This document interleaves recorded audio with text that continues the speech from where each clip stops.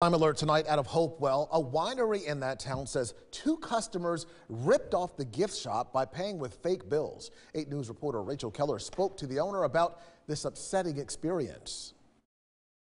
The incident happened here in downtown Hopewell. Owner Tanya Haley says it was a weekend where residents were supposed to be supporting small businesses. Surveillance from Sunday, November 27th shows two people walking into Haley's Honey Meadery in Hopewell. One person is in a blue hoodie and the other is wearing black. Owner Tanya Haley is seen at the register. Okay, we want to purchase this stuff. I said, great. So I went ahead and I rang it up and I opened the drawer. Haley says the duo bought 3 jars of honey and a bottle of wine.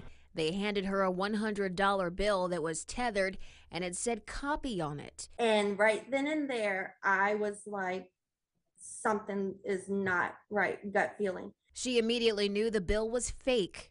I knew the $100 was fake, but I was afraid to confront them because it was only me. She then called the police. One chased one down, did not catch him, and they did catch the other guy. Haley says this isn't the first time a customer has tried to commit a crime at her business, now feeling defeated as Shop Small signs hang on her front door. The incident happening the day after Small Business Saturday. It's unfortunate this happened, and it really makes me feel unsafe downtown now. We've reached out to authorities for an update. Call Hopewell Police if you have any information. In Hopewell, Rachel Keller, 8 News.